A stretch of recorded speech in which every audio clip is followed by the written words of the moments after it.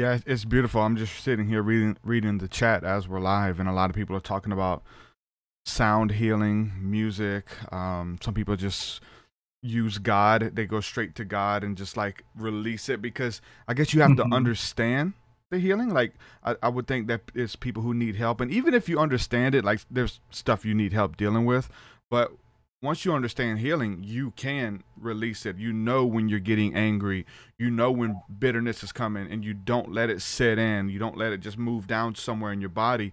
You release it. As soon as you get Hmm. angry, as soon as someone wrongs you, you don't hold it in as offense. So that's very smart as far as going to your creator and doing that. Let me ask you this. So Hmm. I want to talk to you about the breath and see if there's anything with the breath that goes on with allotropic breathing, people not breathing right.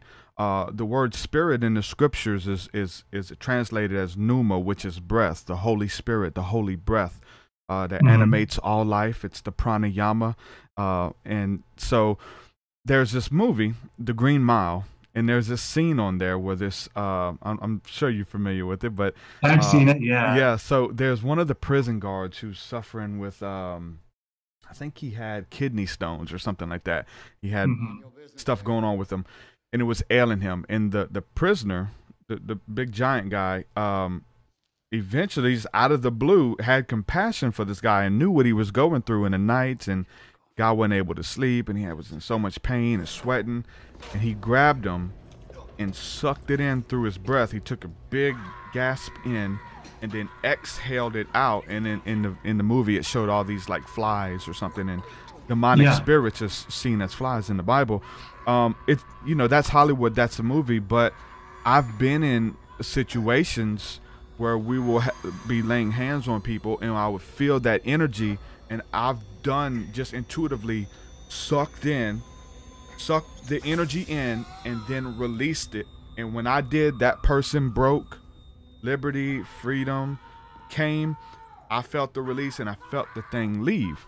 Have you Hmm. had any encounters or experiences with the breath, or do you know anything about that when it comes to the spirit realm, and releasing trauma, or even just the confession is the breath? We're just confessing it and releasing the breath. Does that ring a bell for you at all?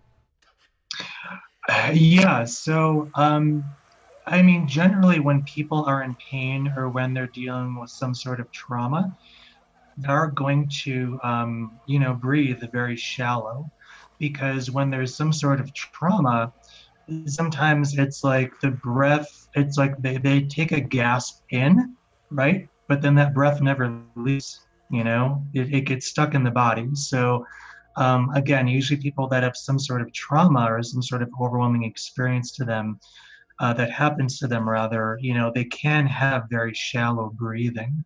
So, just the act of deep breathing can help with healing, and it can help with releasing pain.